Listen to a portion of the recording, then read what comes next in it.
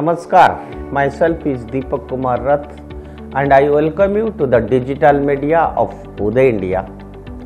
And today in India Thinks, I want to tell you that one Safia PM, a woman on a mission, is a resident of Alopi in Kerala.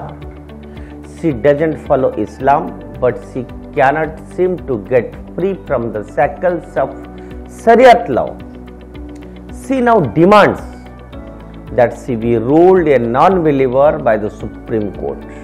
This is the first step towards her only daughter receiving all of her assets. Shariat law only permits her to inherit half of them, with Safia's brother receiving the other half. In the midst of contentious political debate over the Uniform Civil Code, Safia's case adds to the discussion on the aspect of Muslim personal law that discriminates against women. For the unversed, let me tell you, in India, a Muslim woman is only allowed to inherit up to 1/3 of her family's assets. According to Muslim personal law, Shariat Application Act 1937. If she is the only child in the family, she will be entitled to 50% of the estate. Any leftover portion will pass to the male relative. Inheritance laws are fundamental to the fabric of societies, shaping the distribution of wealth and prosperity. In many legal systems, these laws reflect the values and principles of culture from which they originate. Sharia or Islamic law governs various aspects of life for Muslims, including inheritance. However, a closer examination reveals significant disparities in how women are treated under these laws and leading to their disadvantaged position and second-rate citizenship with the framework of Sharia. Sharia's inheritance laws are deeply rooted in the Islamic texts, primarily the Quran and the Hadiths, sayings and actions of the Prophet Muhammad. These laws aim to ensure fair and just distribution of wealth among family members with specific guidelines dictating who inherits what.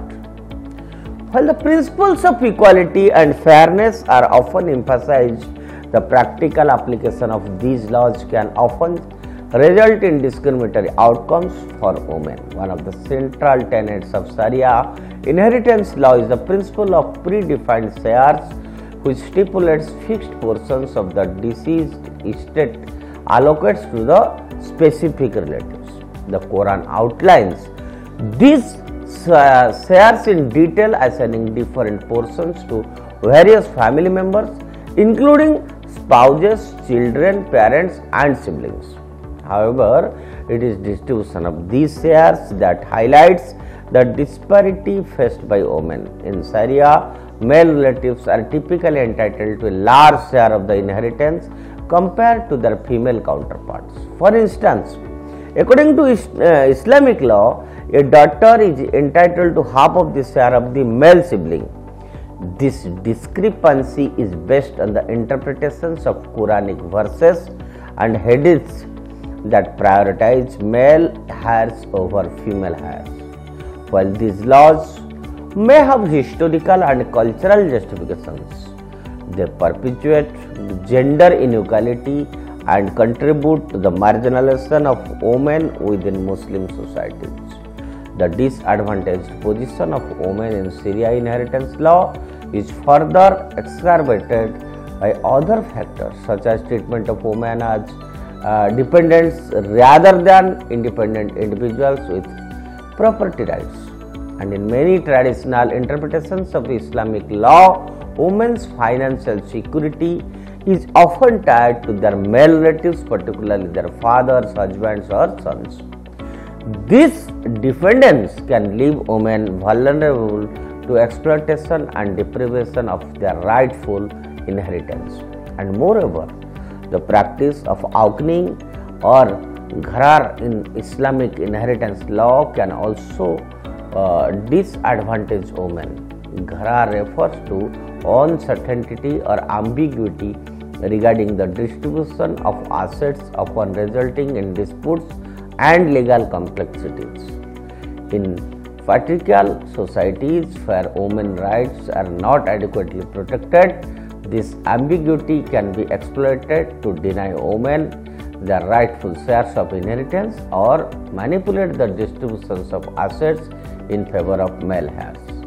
The consequences of these discriminatory inheritance laws are profound, extending beyond economic disparities to social and psychological impacts.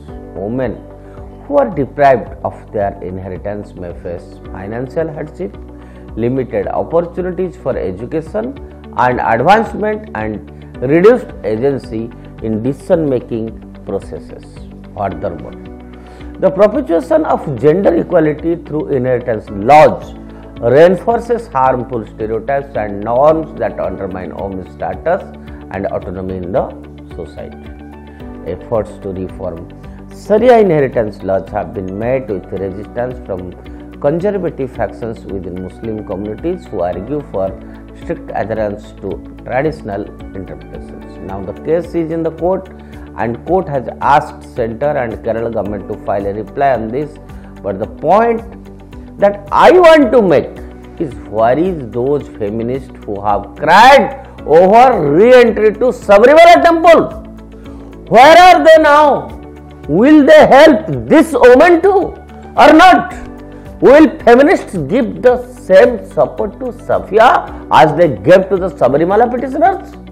Even though the right to enter Sabarimala was only ego battle and had nothing substantial for the collective womankind, whereas this case, if she wins, can benefit millions of Muslim women in India.